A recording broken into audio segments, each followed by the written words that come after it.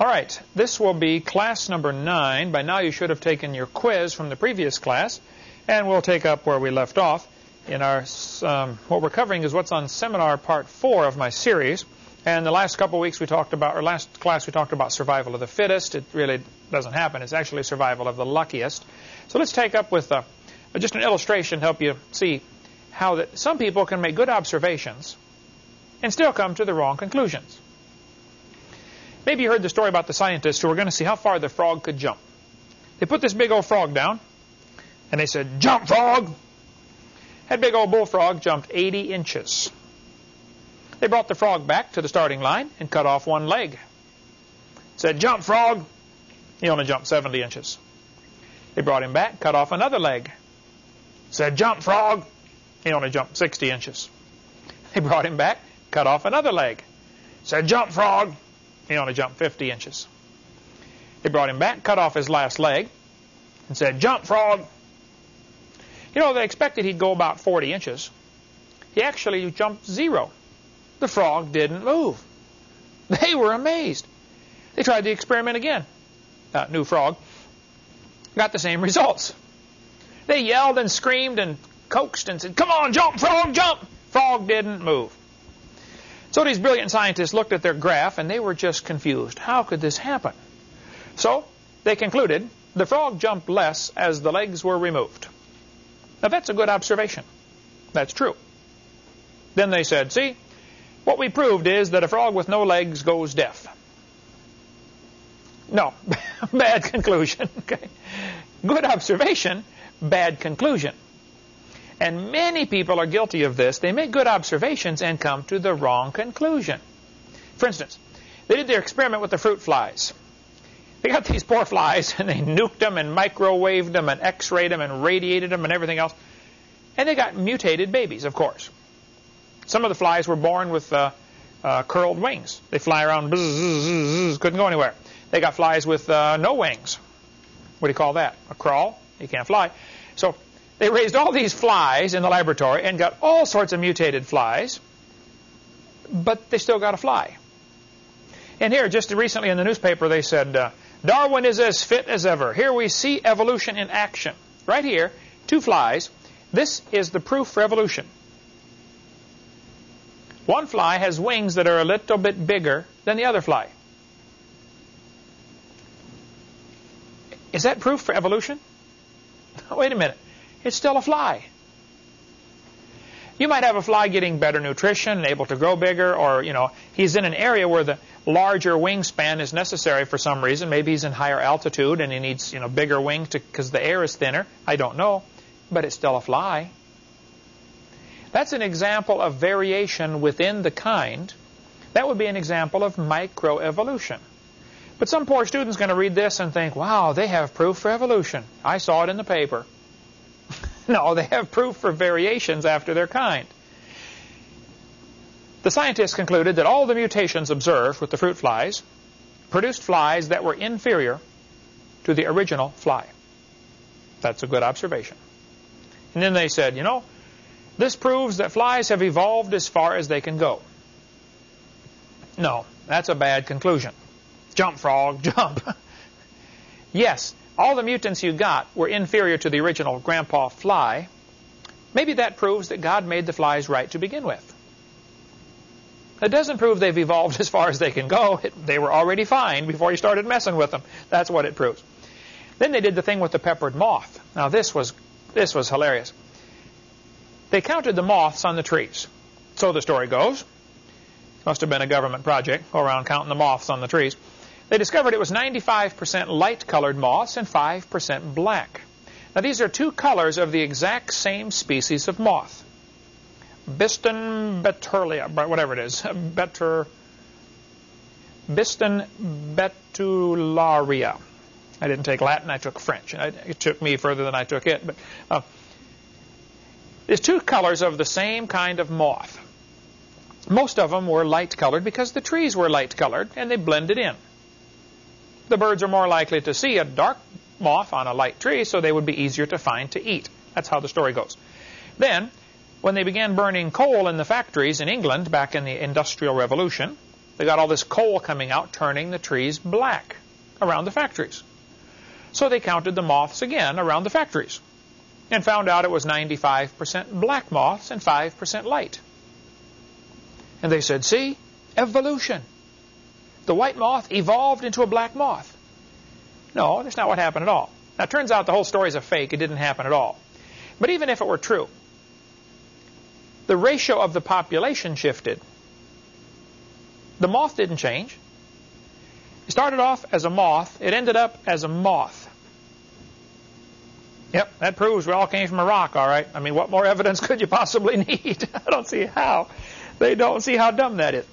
Turns out, after 40 years of watching the trees, 2 moths were found on the tree trunks. In 40 years. So what the guy did to take the picture to go in your textbook, he glued dead moths to the trees and took the picture as proof for evolution. They were dead and glued on the tree. Then he took a dead bird and stuffed it and glued it on the tree like it's about to eat the colored moth that he wanted it to eat. The whole thing was staged. It was fake. Didn't happen. But even if it would have happened, what would they have proven? Well, let's see. The moth population ratio shifted from mostly white to mostly black. Okay? That would have been true. Moth population was able to adapt to the new environment. Okay? That would have been a good observation also. This helps prove we all came from a rock. Oh, no. Now, there's a bad conclusion. Okay? Jump, frog, jump. What you would have concluded is that God made the moth with the ability to produce a variety of babies. Some dark, some light, so some of them are going to survive no matter what happens to the background. That's proof for creation. Then they tell the students to get a large sheet of black paper, 1 meter square. I like to kick this dog every time I walk by. All the new textbooks that I'm aware of are metric. I understand the metric system very thoroughly. I taught physics. I'll take a metric quiz against anybody you know. But I'm not sure I want a kid coming to help build my house that doesn't know what a 2x4 is. Okay, so if you're a patriot, make your paper 39.37 inches instead. And then it says get 200 white circles and 200 black circles and cut them out and throw them on the paper. And then they say, okay, boys and girls, we're going to see how many you can pick up in 1 minute. Go. Well, of course, you're going to pick up the white circles off the black paper. You don't need to be a genius to figure this out. And they're going to say, see, this proves evolution. No, teacher, this proves we got extra money to waste in our school district. We just cut up a whole bunch of good paper and threw it on the floor. Now we got to pay the janitor to pick up the ones we couldn't find. That's not proof for evolution. It's proof the Creator was pretty smart. He put this ability in these moths to produce a variety of colors of babies, so some will always survive. The peppered moth is actually excellent proof of design. See, God wants to make sure some survive no matter what happens. And yet they give the kids the idea that this is evidence for evolution. Actually, it's called planning ahead. Did you know General Motors and Ford and I believe Toyota puts a heater and an air conditioner in some of their cars? Oh, wait a minute. Doesn't a heater and an air conditioner do the opposite thing? One heats it up, one cools it down. Why would you put both in the same car? Well, because they don't know if it's going to go to hot climate or cold climate, right? It's planning ahead for General Motors to put both of them in the car. And it's planning ahead for God to put both genes in the moth population. So if it lands in an area where dark survives better, okay, then the dark ones survive. If it lands in an area where light ones survive, then the light ones survive. That's not evolution. That's planning ahead. Now look at this sentence carefully. This textbook right here, Cult Biology, is absolutely loaded with evolution propaganda. They tell the kids, we're going to learn to think critically. Now look at this sentence carefully. This is the book used at, you go to Woodham? Woodham uses this book. Okay? They tell the kids, think critically. Do you think humans are still evolving? Now what kind of question is that? That's one of those questions like, have you stopped beating your wife yet? Oh, wait a minute. If I say yes, I'm admitting I did. If I say no, then I'm still doing it. That type of question cannot be answered with a yes or no. The question assumes you were beating your wife, right? So the question says, have you stopped beating your wife yet? What if you never did? How can you answer this question? Go back and look at the question they asked the kids in high school. Do you think humans are still evolving? Doesn't that question assume that evolution happened? What if a kid doesn't believe in evolution at all? How is he supposed to answer that question? Look at the next one. How might the dinosaurs' body heat problems have led to their extinction? There are two assumptions in this question. Who can see them? They're assuming dinosaurs are extinct, right? And they're assuming they have body heat problems. So by the time they get to the question, now the kid's got to answer this for some, homework. How's he supposed to answer that? These kind of questions are not teaching the students how to think. They are teaching them what to think. These kind of questions are used in Soviet schools for indoctrination. Do you think communism is a great form of government? Questions that the question is phrased to get the answer that they want. Most of the surveys they do for these political things in election years, they phrase the question a certain way to get the answer that they want, to make the poll look like, everybody's for their candidate. And I wouldn't trust the polls at all. I don't care what the polls say. I'm going to vote for the best guy, or I think it's the best guy, and if he has a 0 chance of winning, okay. My job is to do what's right. And if it hair lips the devil, well, tough, okay? I'm going to do what's right. If nobody likes it, okay. I got to stand before God and say, God, I did what was right. I'm not going to vote for some guy because he has the best chance of winning. You do what's right. Period. Okay? This chapter in Heath biology, I don't know if I got that one here with me. Probably. Got a bunch more on the floor. Anyway, I got thousands of textbooks. Well, hundreds of textbooks. This one says we have evidence of evolution from structure. Now watch this carefully. This is called the homology argument. And this is one you need to know for the quiz. Homology, homo means the same, and ology is the study of. Geology, study of geo, earth. Biology, study of bio, life. The biosphere is the living part of the world. Homology is the study of things that are the same. So they're going to say structures of different animals are the same, and therefore they must have evolved. They will show you forelimbs or front arms, called the forelimb, of different animals. And they'll say the human has a humerus, a radius, and ulna. Okay? And then you have the carpals and phalanges and, fingers. They're going to say, see, boys and girls, the cat has the same design. And so does the whale. He has a radius and an ulna. Oh, well, who named him? The whale? Who decided to call these bones this? I'm sure the whale didn't decide that. They show the students examples of different animals and say they have a similar forelimb structure, which is true. I agree. But look what they say here now. Notice first the overall similarity, then the difference in details. What you are doing is what scientists do in comparative anatomy, the study of the structure of different organisms. Comparative anatomy provides further evidence of evolution. Different kinds of organisms, such as a bird, a horse, or human, share similar structures. That's true. As you have just observed, each animal in Figure 12-3 has a forelimb structure that is a variation of a common pattern. I agree. I'm with them so far. I agree. The commonalities suggest that these and all other vertebrate animals are all related. Ooh, now right there, they just lost me. They probably evolved from a common ancestor. Oh, now they really lost me.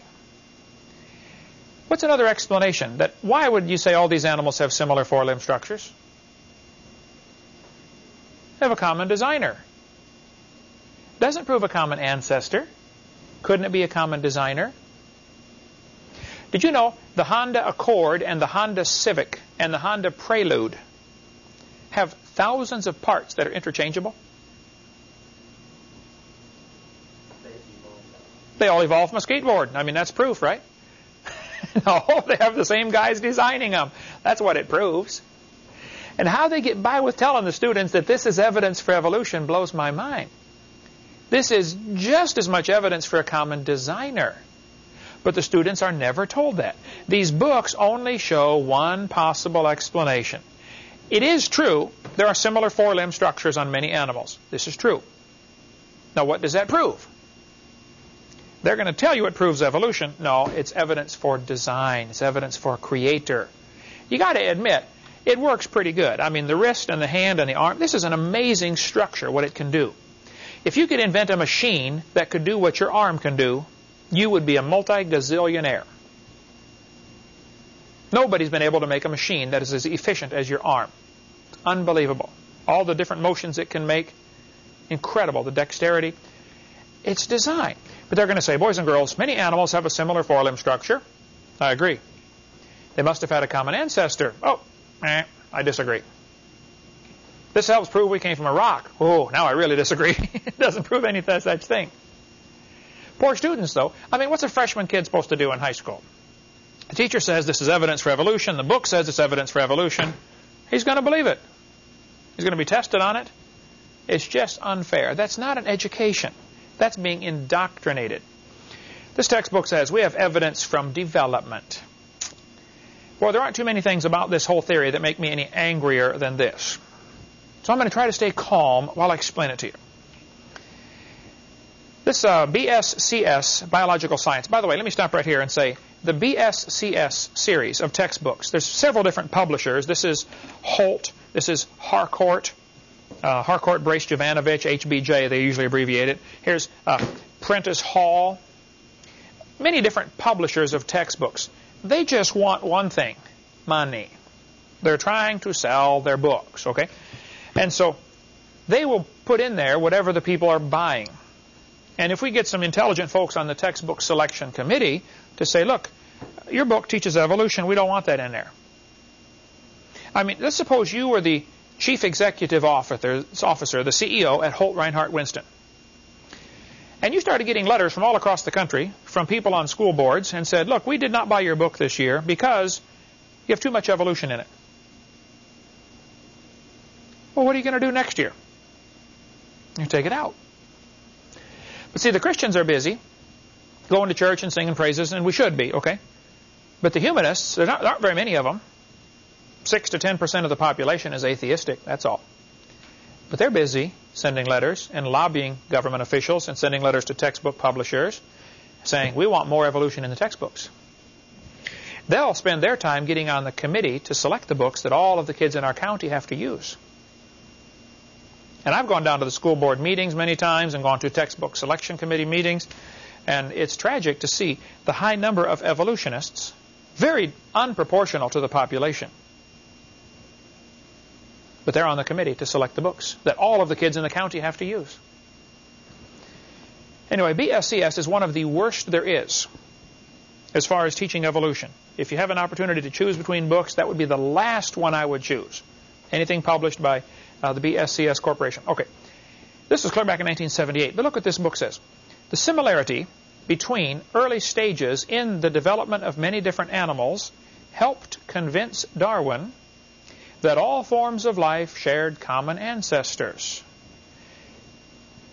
This is called the embryology argument for evolution. Here's Merrill Earth Science 93 edition. They show the little folds of skin under the chin of this embryo, a baby developing inside the mother. And then it says it has gill pouches. Now hold it. Are those gills? You know, a fish has gills so he can breathe in the water. Those are not gills. If you want to memorize how evolution supposedly happened, just look at right there on the word farm. F-A-R-M. It's an acrostic. Fish, amphibian, reptiles, mammals. They say fish evolved first and then slowly became amphibian. Amphibian means it has two lives. It lives in the water part of its life and then it lives on land part of its life. Okay? Then fish, amphibian, reptiles, lizards, etc. And then finally they turned into birds and mammals. So just the word farm, F-A-R-M, will help you memorize the order of how evolution supposedly happened. So here they're saying the human embryo has gills like a fish. What they're going to teach here, this embryology argument, you can see the word there, embryology, the study of embryos. They're going to say that the embryo in the mother goes through those 4 stages before it becomes a human. So when it first starts to grow, it's actually in the fish stage with gills. Those are not gills, okay? This whole thing is a lie. Those little folds of skin actually develop into bones in the ear and glands in the throat. They never have anything to do with breathing. They are not gills. They're not even vestigial gills. They're just a little fold of skin. That's all they are. I've seen fat people that have 5 or 6 chins. They cannot breathe through any of them except the top one. Okay, those are not gills. They're just folds of skin, that's all. What happened back in 1860? This man, Ernst Haeckel, you need to know his name. Write this down. Ernst Haeckel. He was an embryology professor. He taught at the university in Germany, a university called the University of Jena, J-E-N-A. Ernst Haeckel was an embryology professor. Students would take his class and they would study embryos of different animals. You cut open the fish and take out the undeveloped fish eggs, and then you look at them under the microscope and you study the different animals in the embryonic stage to see how they develop. A very fascinating study, by the way. Ernst Haeckel taught this stuff at the University of Jena. Then in 1860, he read this book, Charles Darwin's book. This book came out in 1859. Now, in 1859, Russia was still controlled by a czar, 1850s, 1860s. Yeah, up until 1917. You know who the czar was in doesn't matter, 59, I wouldn't know. But during the 1850s, slavery was still going on here in America. When did the Civil War start? 1861. So in 1859, when this book came out, we still had slavery. The title to the book is The Origin of Species, but there's more to it. The Origin of Species by Means of Natural Selection, or the Preservation of Favored Races in the Struggle for Life. See, Darwin was a racist. We'll get into more of that later. He thought there are favored races. One race must be better than the others. And Ernst Haeckel read this book. Now, Ernst Haeckel was in Germany. Guess what happened to the Germans over the next 70 years? They became what they thought was the master race. And this book had a very profound influence on the rise of Adolf Hitler. He thought the blonde-haired, blue-eyed Norwegians and Germans were superior. They were the Aryan race. And this book started all that thinking. 1860, Ernst Haeckel read this book, and it changed his whole philosophy of life. Darwin predicted in his book that they would find evidence for his theory. All he did was come up with a theory. He said, I think all life forms have a common ancestor. Well, where's the evidence? There was none. After 9 years, Ernst Haeckel started getting worried. I like this theory, I like evolution, but I don't see any evidence. I think I'll make some. Ernst Haeckel took a picture, or took a drawing, of a human and a dog embryo. This is 4 weeks after conception. He changed the drawings and made them look very similar. Here are his fake drawings. He lied. He enlarged the head on the dog, and he decreased the size of the head on the human. He changed the eye details. He changed all sorts of things. Notice how similar they look. I'll back up one and show you. There's the actual drawings. If you take time to look at the actual drawings, the right ones, compared to his, you'll notice all sorts of changes. There they are, one on top of the other. He lied, basically. Ernst Haeckel actually did this with quite a few different animals. He made the drawing of a human, of a salamander, of a fish. Look how the very top row here, all of them look very similar, don't they? He made a gigantic poster of this drawing and traveled all over Germany and held seminars on evolution to prove the evolution theory. Because remember, Darwin's book came out in 1859. He read it in 1860. 1869, he started traveling and speaking on evolution to try to promote the theory. We ought to believe in this theory because here's the proof. Poof, up comes this big chart. See, look at that. All the animals are similar in the embryonic stage. And he said that proves that the human starts off as a fish. And then it becomes an amphibian. Then it becomes a reptile. And finally becomes a human, and it's born after 9 months. Well, now, hold on just a minute. This professor from St. George, Richardson from St. George Hospital Medical School in London said just a couple years ago, a set of 19th century drawings, that's Ernst Haeckel's, that still appear in reference books are badly misdrawn, says an embryologist in Britain. Although Haeckel confessed to drawing from memory and was convicted of fraud at the University of Jena. Well, that's interesting. That's where he taught. If I understand the details on the story, I may have some of the minor details confused here, but I believe 6 professors accused Haeckel of faking these drawings, so they held a trial at the University of Jena. Professor Haeckel was on trial. He was convicted of fraud. They said, Ernst, you lied. In 1874, Ernst Haeckel was convicted of fraud. Write that date down, 1874. In 1874, the idea that the human embryo has gills was proven false.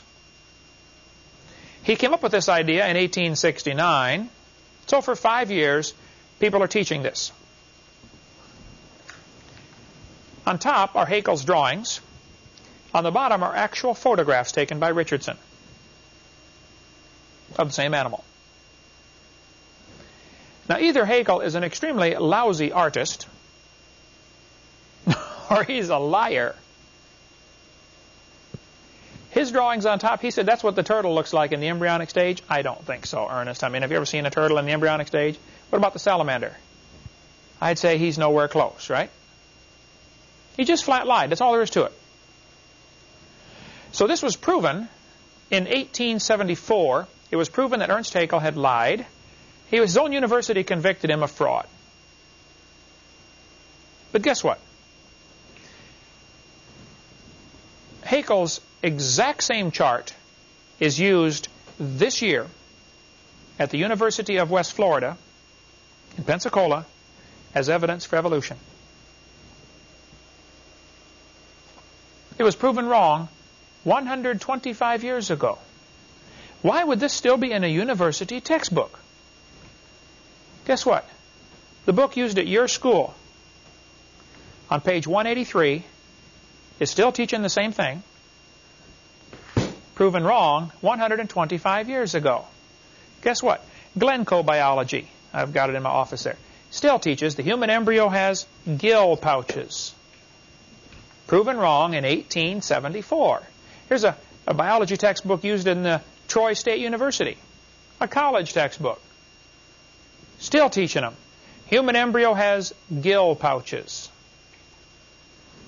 Biology, A Journey into Life, Arms in Camp. A terrible book as far as, I mean, loaded with evolution propaganda. Look at this. Look at this. It shows them a picture of a 5 to 6 week human embryo. But look what it says at the top. By 7 months, the fetus looks from the outside like a tiny normal baby. But it is not. What are they trying to say here? It's not a baby at 7 months? Well, what is it? 7 months development? You know, a whole bunch of kids born at 5.5 months survive. My son back there running the camera was born at, I think, 7 months and survived. Kind of small, but he made it. And he caught up for the size. But he made it. Kids born 5.5 months old survive. 34% of them. There's a 21-week-old baby They were doing surgery. They knew something was wrong with the baby, so inside the mother, they cut the mother open, cut the uterus open to do surgery on the baby. Baby's only 5 months along in development. The baby reaches out and grabs the doctor's finger. Tell me it's not alive. Okay?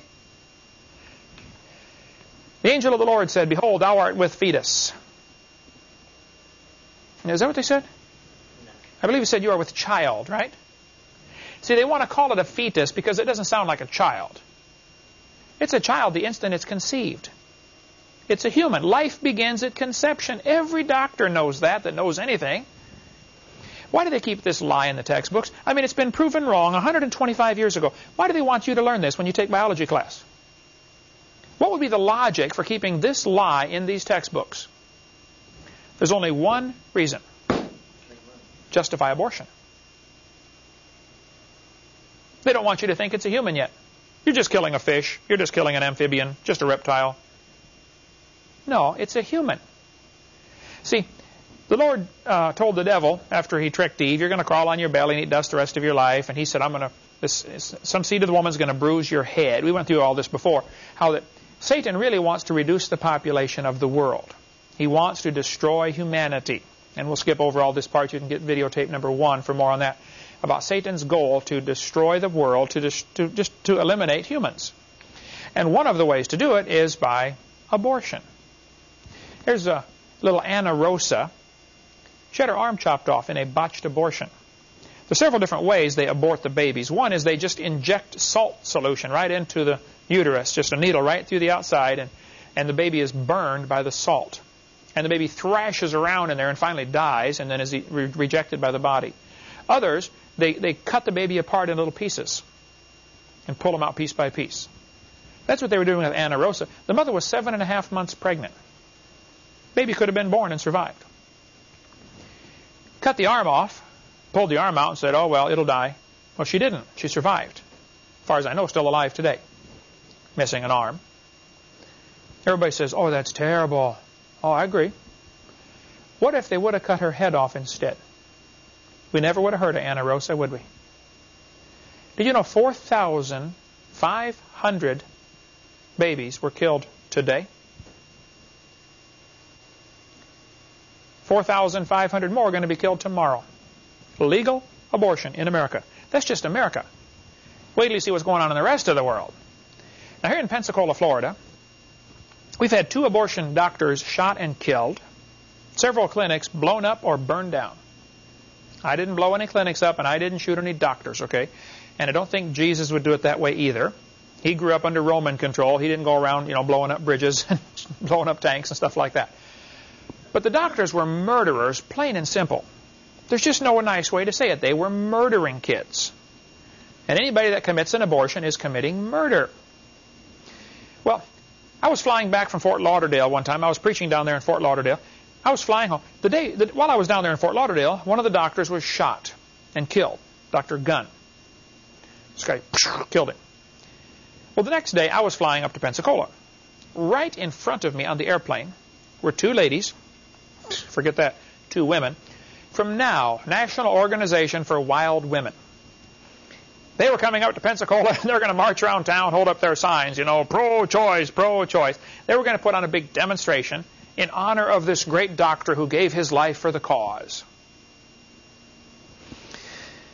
As we got off the plane, I'm walking down the gangway with these 2 women, I noticed on their shirt they had in huge block letters, choice above all. So, being my mild-mannered self, I said, excuse me, ma'am, what does this mean, choice above all? She said, we believe a woman ought to have a right to choose. I said, choose what? She said, choose if she wants to have an abortion. It's her body, you know. I said, well, yes, ma'am. If she wants to abort her body, I suppose that's fine. It looks to me like she wants to abort somebody else's body, though. I said, ma'am, I'm kind of curious about this. I've got 3 kids. I delivered 1 at home. I taught biology and anatomy. I used to raise hamsters.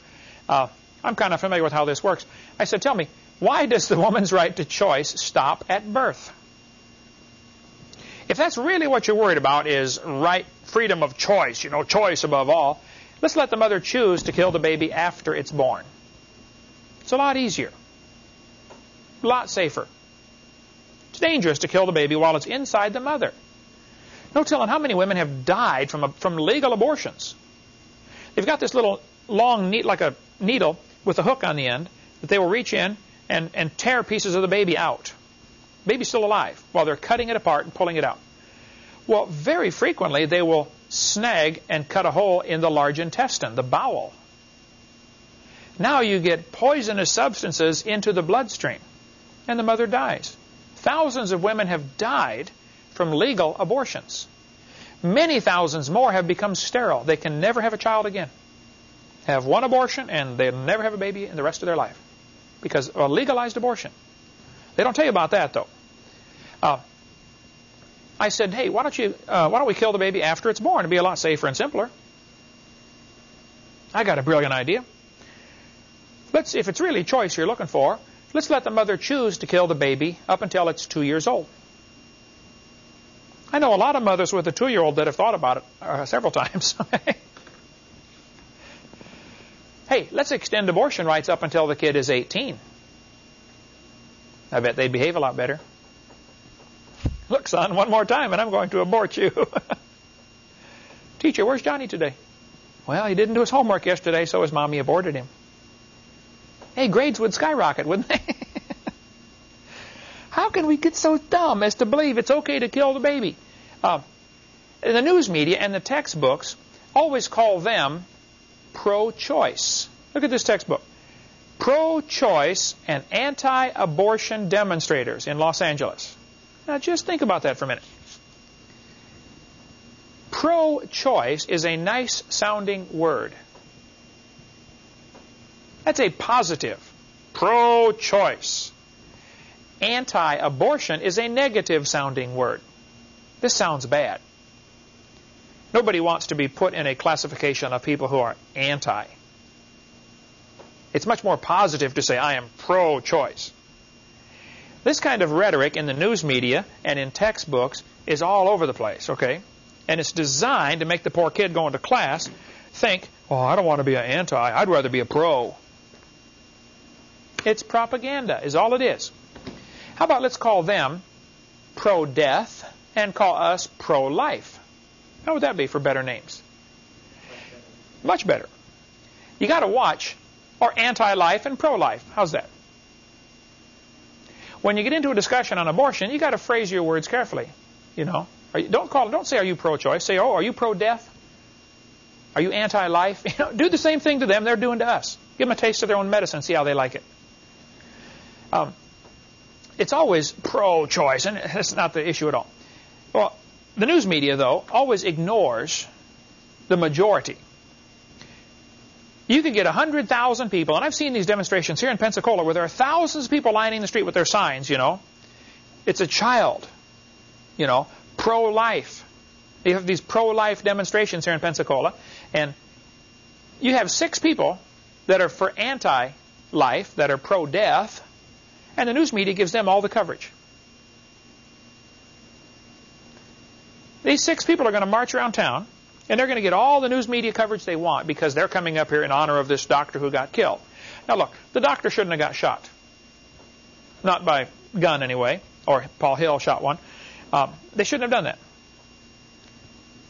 But why are they treated like martyrs? Why are the doctors treated like martyrs? They were murderers. I've often asked the question, I've never gotten an answer to it. Maybe you can give me an answer. Think about it. During World War II, a bunch of the Jews were taken away and put in concentration camps. They were guarded. Hitler's soldiers were there guarding these camps. If you had gone in and shot some of the guards and rescued some of the Jews, would you be a good guy or a bad guy? You murdered the guards to save the Jews. If somebody kills a doctor and saves a baby, is he a good guy or bad guy? See, our government has put us into this lousy position of having to make that choice. This is the government's fault. Never should have had to make that choice. Now, I don't think they should have shot the doctors, okay? I think we should legislate this. I think we should put them in jail. I think they should have a fair trial, and then they should be executed.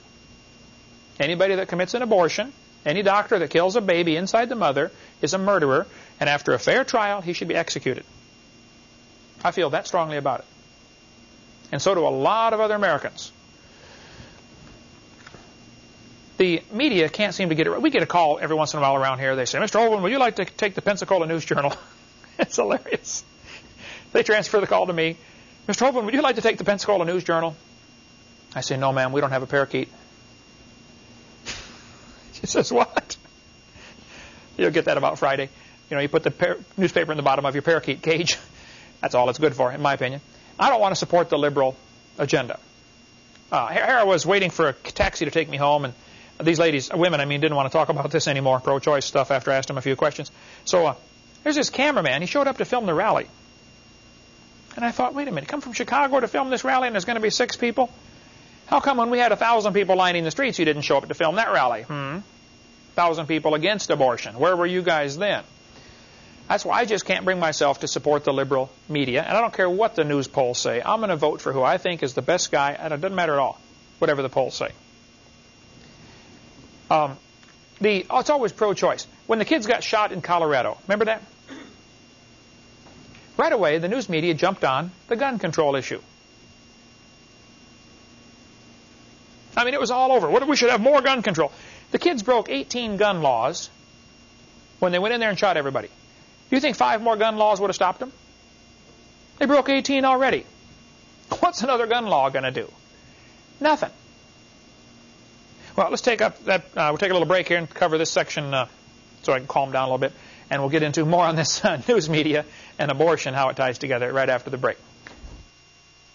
Okay, let's pick on the news media just a little bit here. When the kids got shot in Colorado, they jumped on the gun control issue right away. They said, we need more gun control. I think when kids keep getting shot in our public schools, it's time to look at a couple of other questions. Number one, should we have public schools? Maybe they should all be shut down and the kids should all go to private schools. That would solve the problem. You don't hear about kids getting shot in private schools very often.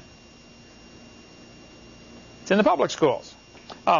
Maybe the question we should consider is, since all these kids are getting shot in the public schools, should we keep teaching them evolution, which says there's no God, there are no standards, there's no absolute, there's no right and wrong? That's what evolution teaches. Maybe instead of gun control, we should discuss the issue of evolution. The kids that did the shooting were strong believers in evolution, by the way. Eric Harris and Dylan Klebold are the ones that went around and shot everybody. Klebold's father was a geologist. I suspect he believed in evolution, because most geologists believe the Earth is billions of years old. They believe the geologic column, which is a bunch of baloney. We covered that earlier. So I suspect this had a strong influence on Klebold, on Dylan. Both Eric and Dylan were followers of Nazi teachings. The shooting took place on Hitler's birthday on purpose. They chose that day, Adolf Hitler's birthday, to bring all their guns and bombs to school. They planned this for months, to do this on Hitler's birthday. Klebold wore a shirt that said serial killer. They shot Isaiah Shoals just because he was black.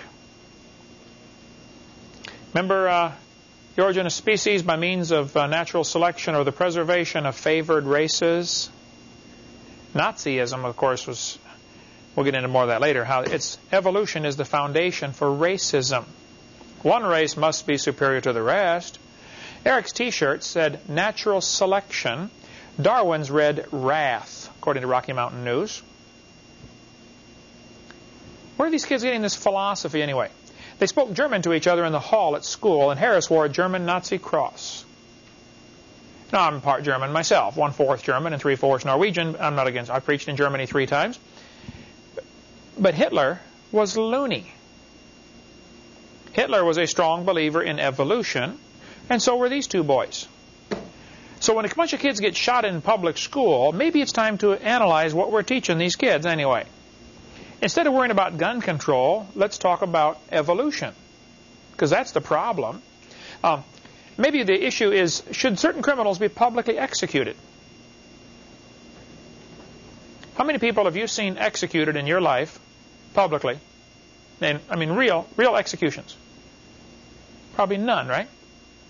Suppose we were raised in the time of Christ in Israel, and did things according to the biblical method, where if a person committed a certain crime, now nobody gets the death penalty unless there are 2 or 3 witnesses, according to the Bible.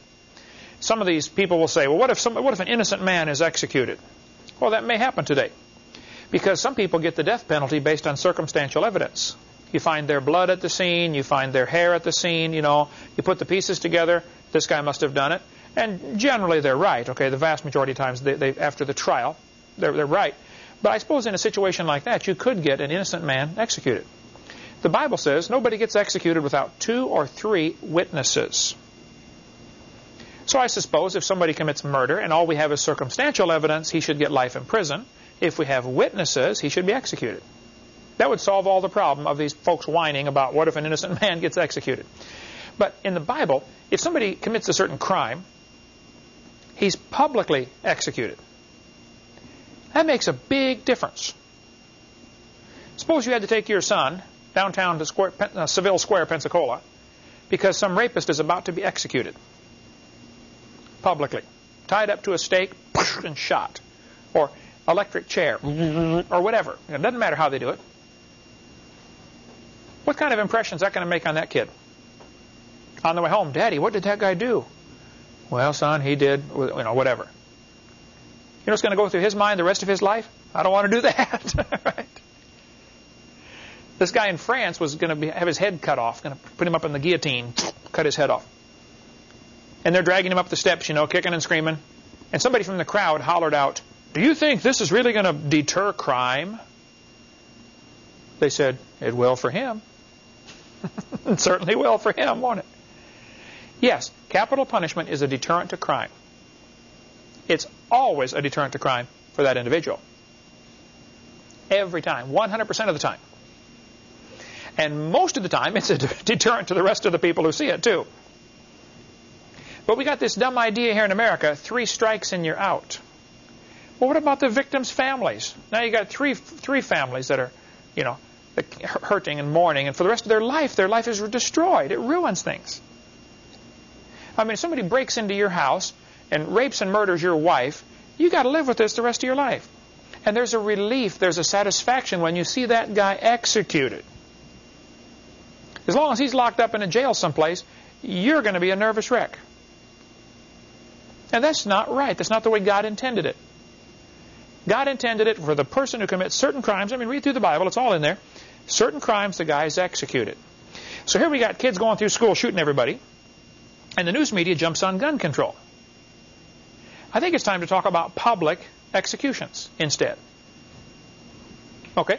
Maybe it's time to talk about the subject. Maybe all law-abiding citizens should be required to carry guns. There's a small town in Georgia. They passed an ordinance that says every household must have a gun. Crime rate went to 0. Nobody was robbed. What's that say to the criminals? Everybody in this town has a gun. Well, let's go to a different town. Right? One of the large auto parts chains, I forget, it wasn't AutoZone, but one like that, they passed a company policy that said no guns allowed in the store. So they put these signs up on the front door, no guns allowed. You know what that says to a criminal? Easy place to rob. That's what that translates into, doesn't it? I mean, think about it.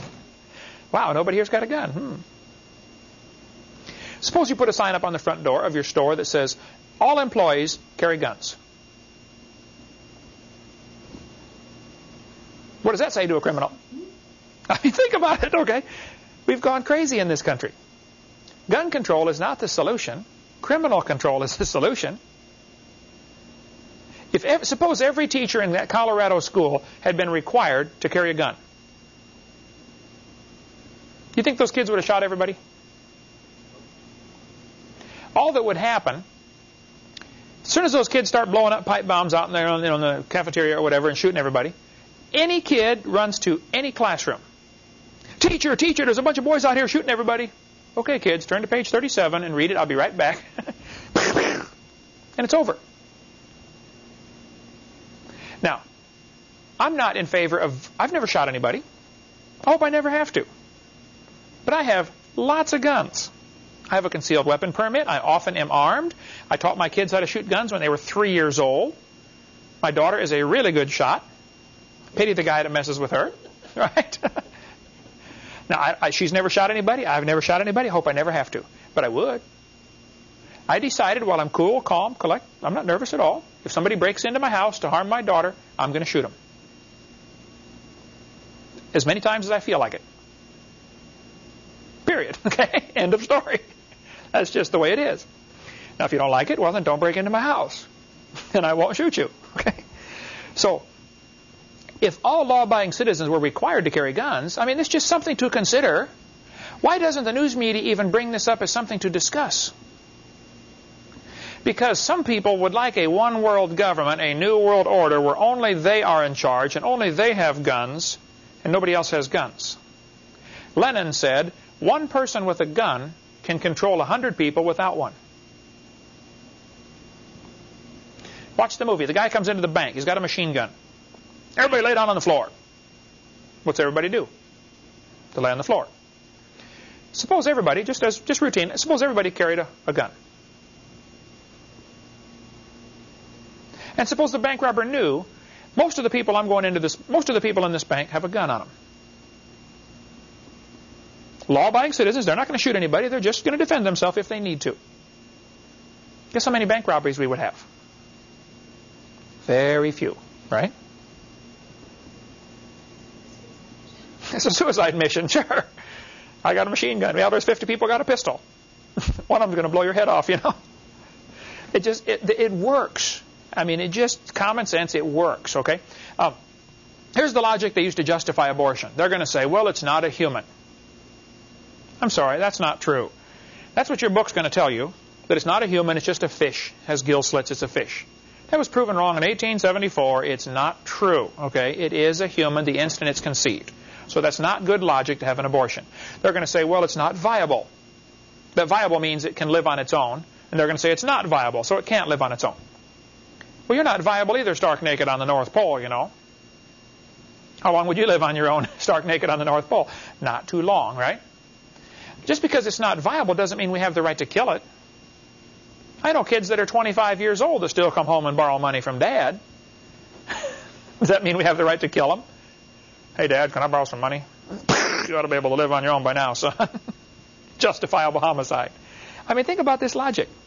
They're going to say, well, the child may be unwanted. Well, there's already kids that are born that are unwanted. Should we kill all of them? My parents moved 4 times when I was growing up, but I found them every time. Just because it's unwanted. I mean, come on. Think about it. They're going to say, well, the child may be a financial burden. Every kid's a financial burden. Show me one that's not. I forget what the numbers are now, but to raise a kid from birth up until about 18 is like $50,000 or something. It's unbelievable what it costs. They're going to say the child may be from rape or incest. Okay, well, that's horrible. But why kill the child? Why not kill the rapist? Why do we always have to kill the child? Why don't we abort the mother once in a while? Why do we not even think of these things? Woman's raped, she's pregnant, okay, kill the baby. Well, no, kill the rapist. See, if you kill the rapist and then adopt out the baby, everybody's happy. That's the best possible situation. If you kill the baby, then the mother, the rest of her life, is going to mourn. There's going to be something in her heart, something in her conscience bothering her. She killed her baby. Now, many good people have had abortions, and they love God, and it's not the unpardonable sin. And I don't want to make you feel, like God can't use you. He can use you. Half the Bible is written by murderers. Moses was a murderer. God used him. King David was an adulterer and a murderer. God used him in a great way. But you don't want to justify this. Abortion is murder, plain and simple. I was talking in this part of my seminar in a church one time, and this medical doctor was there in the crowd, and he got kind of upset. He said, Mr. Hovind, suppose a woman is raped and gets pregnant. Should she be required to carry that baby?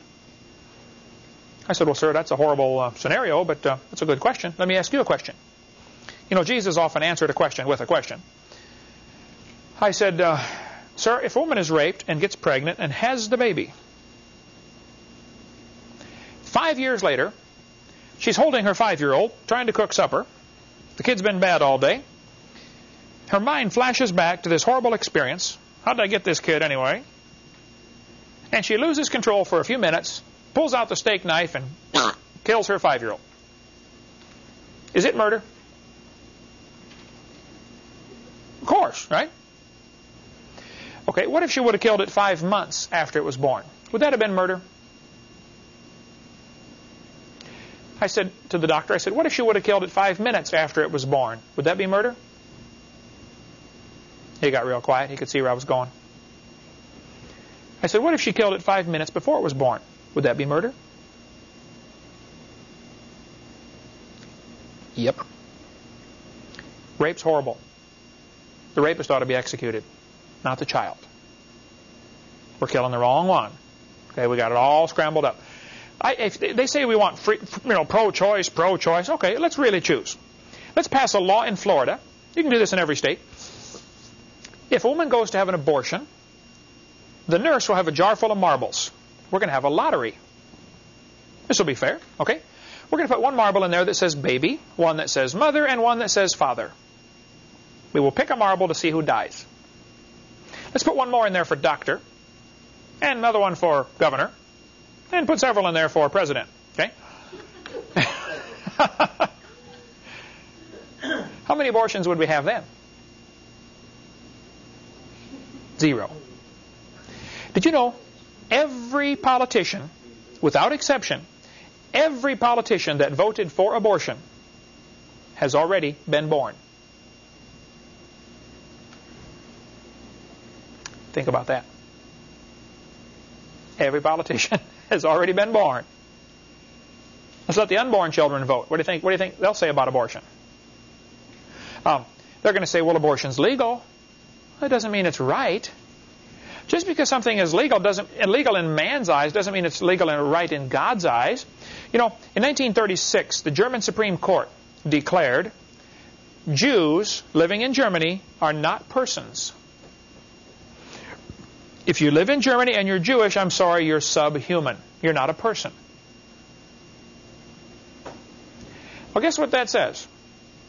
If you kill one, you didn't kill a person, did you? You can't be tried for murder, can you? Because it wasn't a person. So when Hitler's guards were killing the Jews, it was not murder by German law. Perfectly legal in German law to kill the Jews. After all, they're not human. I've been to Germany 3 times. Fires me up every time I go there. I read lots of books about Hitler and the Holocaust just to keep my blood boiling. It was murder. Millions murdered. Why? Hitler thought the Germans were the superior race that deserved to rule the world. You know why he thought that? He believed in evolution. He thought if one race is superior, it must be me, obviously. And therefore, if we can eliminate these inferiors, that'll speed up the evolutionary process. It'll help the world out. He thought he was doing the world a favor. Sir Arthur Keith, who wrote the foreword to Darwin's book when it was republished in 1959, he was an evolutionist. Arthur Keith was greatly honored, and they asked him, because of his scientific ability, we want you to write the foreword to the book. So Arthur Keith wrote the foreword to the 1959 edition. I don't know if this is the one I have here or not. I should have looked. Editor's introduction, I'll look later on that. But Arthur Keith said, the German Führer has consistently sought to make the practice of Germany conform to the theory of evolution. What's that mean? Evolution says one race is superior. I mean, that's what Darwin's book said. So let's find the superior race, eliminate the inferiors, and it speeds up the process. He wanted to develop a super race. Here's Hitler's book, Mein Kampf. I've got it in my library. I've read about half of it. I'm not quite done yet. It's full of his racist philosophy. He said in Mein Kampf on page 216, no more than nature desires the mating of weaker with stronger individuals, even less does she desire the blending of a higher with a lower race. Who's a higher race, Adolf? Since if she did, her whole work of higher breeding over perhaps hundreds of thousands of years, this guy believed in evolution, might be ruined with one blow. Historical evidence offers countless proofs of this. It shows with terrifying clarity that in every mingling of Aryan blood with that of lower peoples, The result was the end of the cultured people. Who's an Aryan? Hitler, in this book, which I've got in the library there, while 6 million died, Hitler said he was trying to make people realize the Jews are inferior. He said in a speech, "I can only hope and expect that the other world, which has such deep sympathy for these criminals," notice he called the Jews criminals. You know what their crime was? Breathing air that belonged to Germans. Eating food that belonged to Germans. Taking up space that belonged to Germans. After all, they're inferior. They're taking up our space, eating our food, breathing our air. That's why he thought they were criminals. He said, "I hope that if you have sympathy for these criminals, we'll at least be generous enough to convert this sympathy into practical aid. We, on our part, are ready to put all these criminals at the disposal of these countries. For all I care, even on luxury ships." Hitler said, "You want the Jews? I'll send them to you." Roosevelt refused to take them. In 1938, in the late 30s, if you can get the immigration quotas in America, how many people can come from this country to America? How many can come from, they had quotas, how many we allowed. Only so many thousand can come from this country, and so many thousand from this country, called an immigration quota. Go back and look at the quotas from the 1930s. You have blonde hair, blue-eyed, coming from Germany, hey, come on in. Coming from Norway, hey, come on in. Ireland, hey, come on in. Jewish, no, sorry. Only a few thousand Jews were allowed to immigrate into America per year.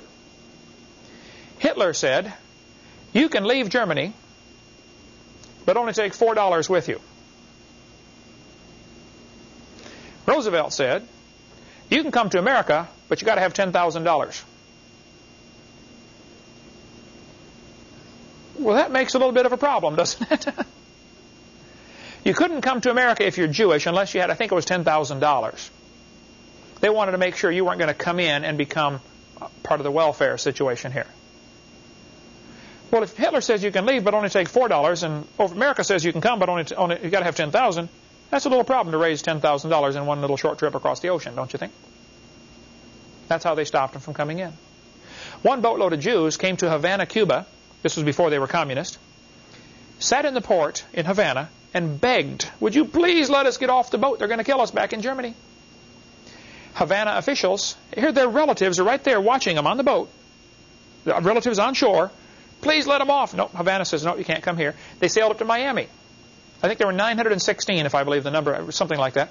They said, "Can we please come to America?" Miami officials turned the boat away. "Nope, you cannot get off." They sailed all up the east coast of America, stopping at every major port, begging for asylum, and were turned away. They went back to Europe. I don't know what happened to them. America was racist. Roosevelt refused to allow them to come in. Here's Hitler's hit list.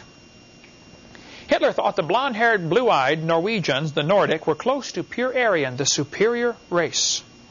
Did you catch all that? Blonde hair, blue-eyed, Norwegian, the superior race. He thought the Germans, the brown-haired, blue-eyed, or less desirable brown-eyed, were predominantly Aryan. He thought the Mediterraneans are slightly Aryan. The Slavics, Yugoslavia, Ukraine, would you be considered Slavic in the Slavic nation? Yeah. He said they're half Aryan, half ape. He said the Orientals are slightly ape. And the black Africans are mostly ape. And the Jews are close to pure ape. That's why Hitler killed the Jews. Because of his belief in evolution. If he would have killed all the Jews, guess who would have been next? Black Africans. Hitler hated black people. He thought they were an inferior species. Anybody know where the Olympics were held in 1936? In Germany. Guess who won the most gold medals? Jesse Owens, the black American athlete. Hitler walked out of the stadium and said, "It is unfair to make my men race against this animal." Just because he's black. Hitler was a strong believer in evolution. Acts chapter 17 tells us God made all nations of one blood. See, according to the creation view, we all came from Adam and Eve. Then later, we all came from Noah's 3 sons. So there's certainly no reason to be a racist and say I'm superior to somebody else because of the color of my skin or because of the language that I speak. That's just flat silly. Okay, we all came from one blood. Last time I was in Germany, I went to Nuremberg where the trials were held. After World War II was over, They got these, German war criminals and had a trial. I was in the courtroom right there. You know what I wasn't there when it happened, obviously. Those guys in that trial, they said, we were only following orders. We did nothing illegal. They're correct on both counts. They were following orders, and at the time it was not illegal by German law to kill Jews. Perfectly legal. They were still convicted of murder, weren't they? See, there's a higher law than German law. God's law. And there's a higher law than U.S. law. God's law.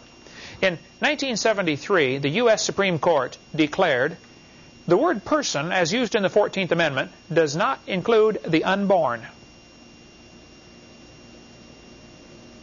Guess what that means? Exactly what Hitler did in Germany. You're saying the unborn child is not a person, therefore it's not murder. Now, if you find the egg of an eagle, an endangered species, and you take the egg out of the nest and destroy it, you can go to jail for a long time. But if you kill the unborn child and the mother, you don't go to jail.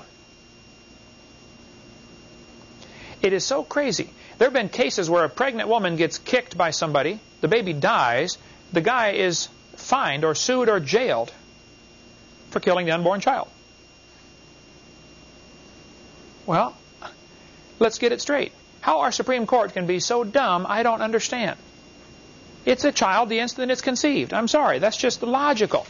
You know, in the Revolutionary War in America, only 25,000 Americans died. 400,000 died in World War II. 38 million have now died in America by abortion. That's the whole state of California. 1,000 million, that's a billion, have been killed worldwide.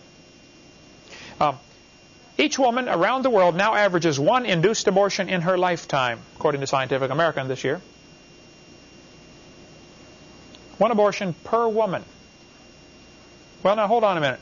I heard that in the Soviet Union the average is 7 per woman.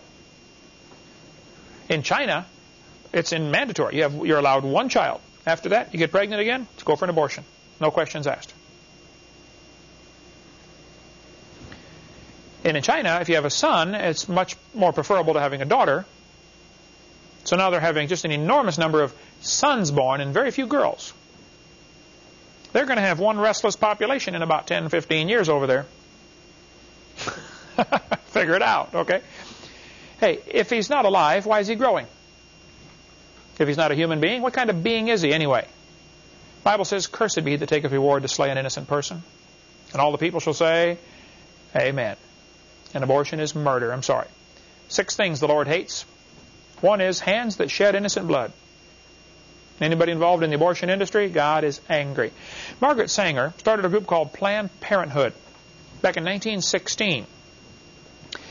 She thought one of her goals was to eliminate the inferior races. She thought Orientals, Jews, and blacks were inferior. She called them human weeds.